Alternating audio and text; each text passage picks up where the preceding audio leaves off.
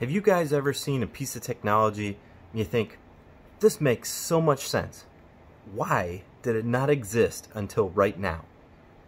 Well, I've got such an item and I'm going to share it with you guys coming up next right here on Better Biomed.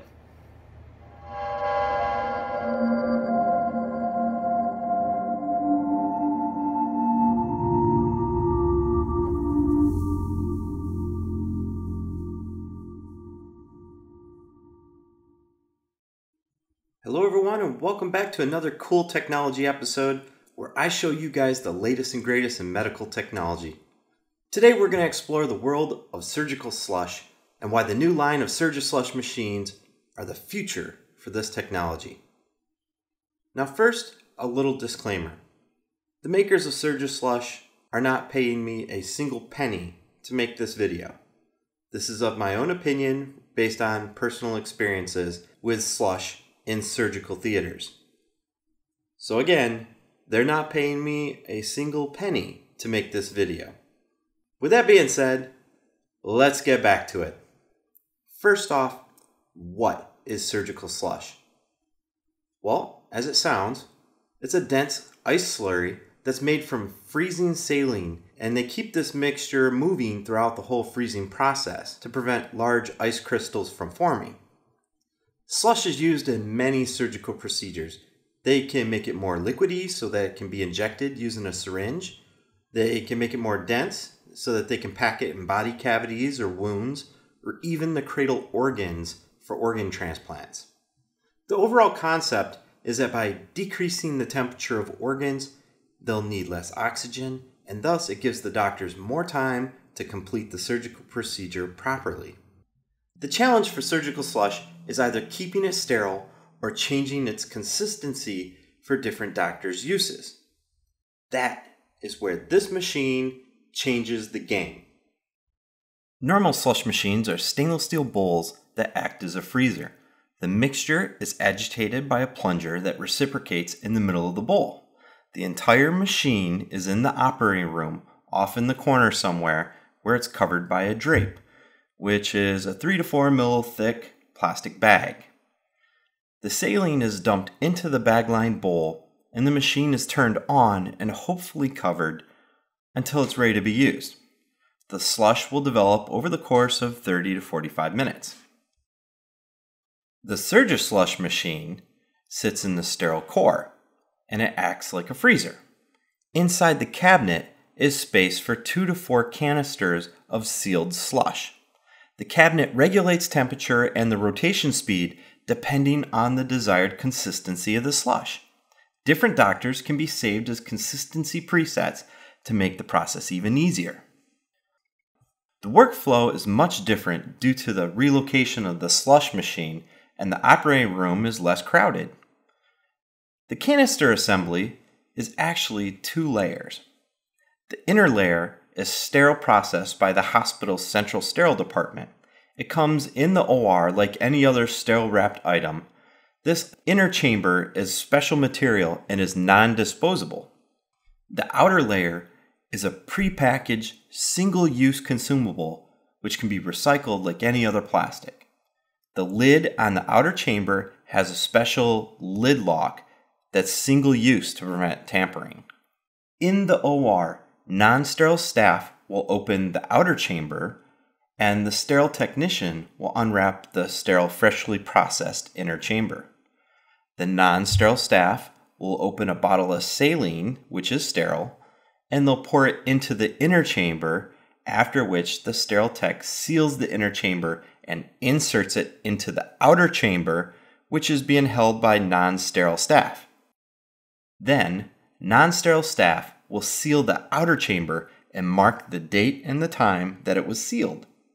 Those canisters are taken to the machine, which is in the core, and it's loaded into the machine. The desired consistency is selected, and there it will remain until the very moment it's needed for use. So how are these two technologies so different? Well, only SurgiSLUSH can guarantee the sterility of the slush and be used at the doctor's leisure.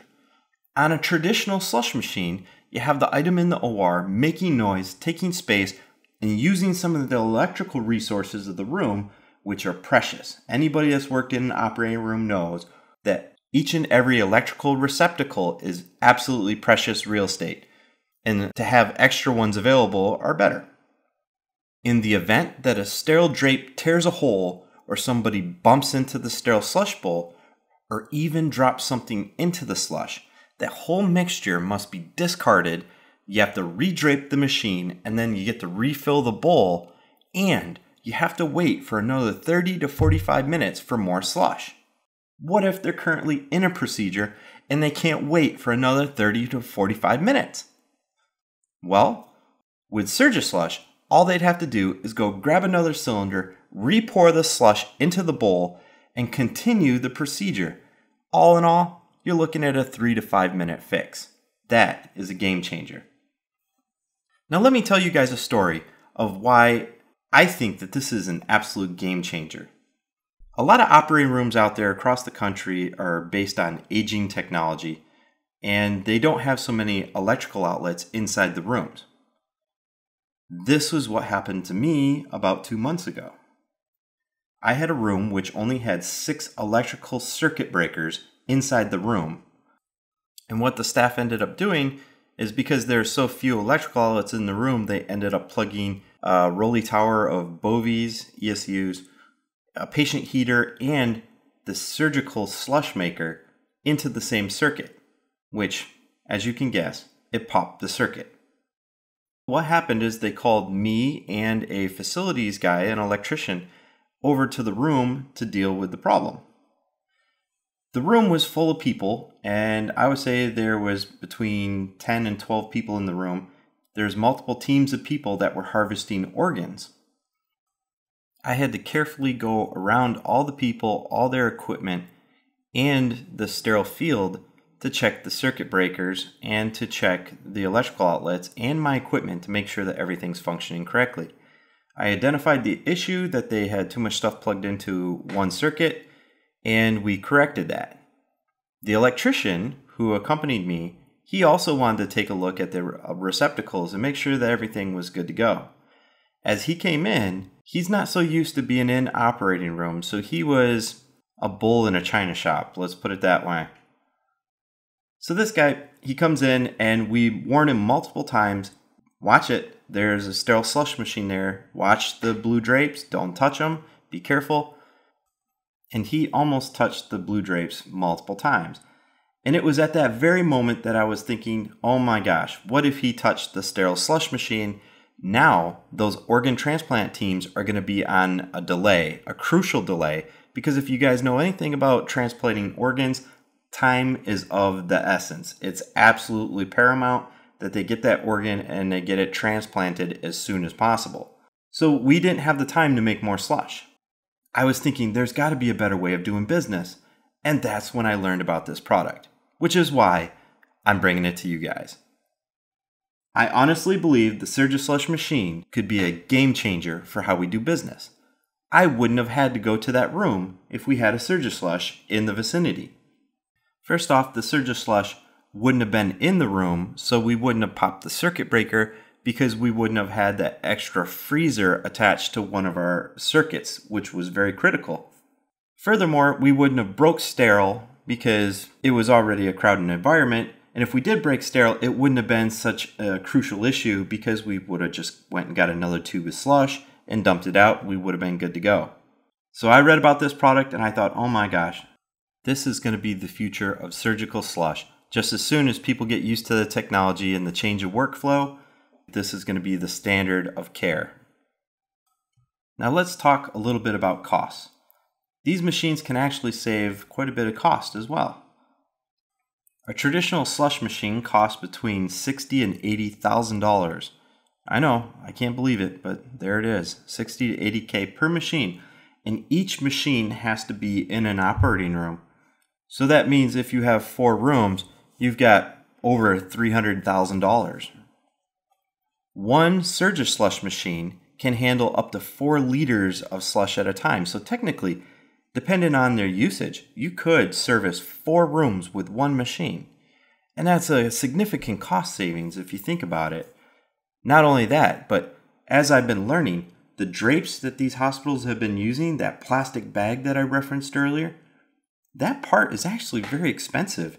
They're paying about $50 to $60 for those drapes, and it doesn't really make any sense. It's a plastic bag. I get that it's sterile, but it's still just a plastic bag.